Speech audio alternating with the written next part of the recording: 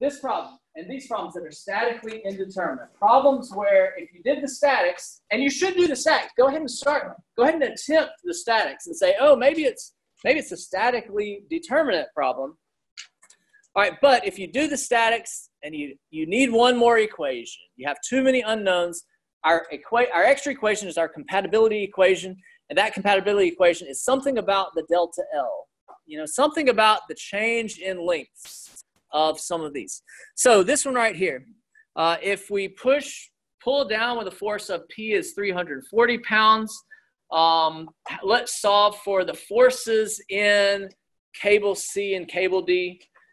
And if I know the forces in cable C and cable D, then I can answer the question about the stresses in wire C and wire D. All right, so I'm starting with statics. I like to sum the forces, but summing the forces in X doesn't help me. I like to sum the forces in Y. Let's see, AY. I drew it up. FC. I drew that in tension. FD. I drew that in tension minus 340 equals 0. All right, so there's one equation. Here's my other equation. I think this third equation is really going to be the best, most helpful equation right here, right? That FC times its moment arm of 20 inches. We're going to call that positive or negative. I would call that positive counterclockwise. FD, it is 50 inches away. And then P is 66 inches away. This is static equilibrium. So some of those equals 0. So this equation right here, I think the Y equation, it's true, but it gives me another unknown, AY. So if I use that, I would have another unknown. But the main thing is this equation right here, I've got two unknowns, FC and FD. Right, I got two unknowns, but only that one equation to solve for them. If I use the other equation, it would give me another equation, but it would give me another unknown. So what's our compatibility? What's our compatibility? What about the delta L of wire C and the delta L of wire D? Are they equal to each other? No. Do they add up to 0 or something? No. But are they a ratio of each other? Can you see these triangles? Let's look at this pink triangle right here. I would say delta L, which would be this side right here, delta L over 20 inches would be the same as the delta L of wire D over 50 inches, right? So let me write that. The FL over EA, FL over EA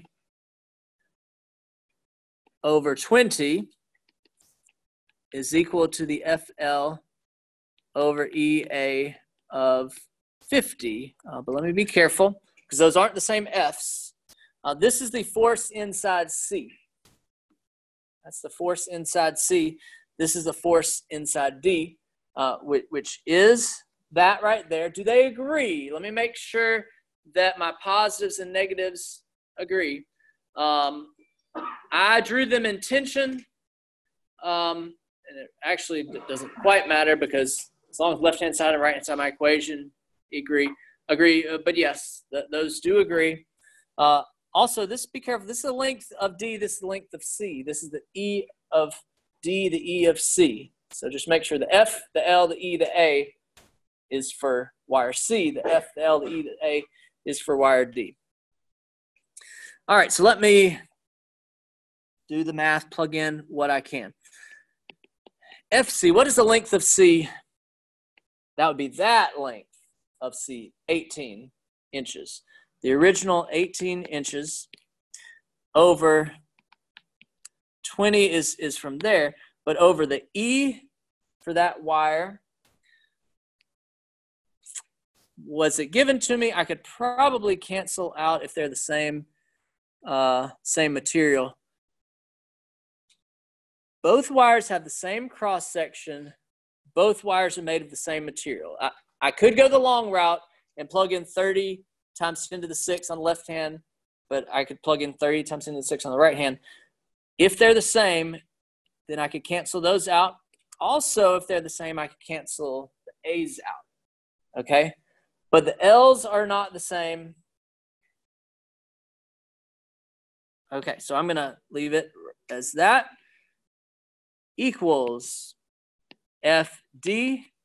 Its length originally was 36 inches over 50 inches.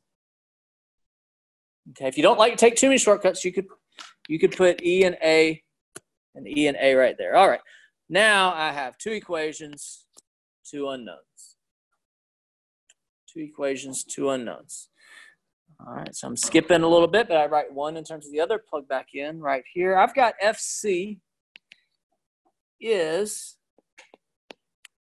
272 pounds, and FD, 340 pounds. Now, will it always equal the force?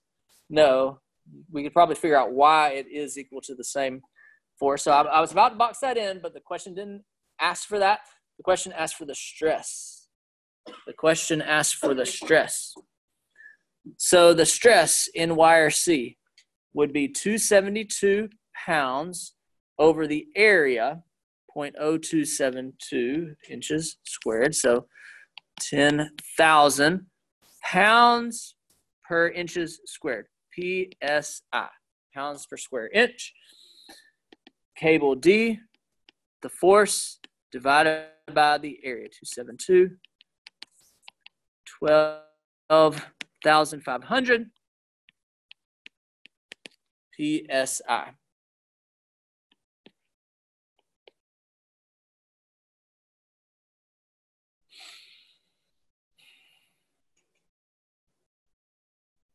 Okay, and I don't think I have the answer to part B. That was the main part.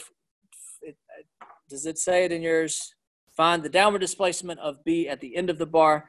So if we wanted to find this delta L, then we would, it still is a ratio. So that delta L over 66 would be equal to FL over EA over 20 or the FL over EA over 50. I don't have those values right there, but I think you could find that. Also, sometimes it might ask you, okay, what is the delta L of cable C? So I would come back here, plug in that force, plug in that length over over EA, sorry.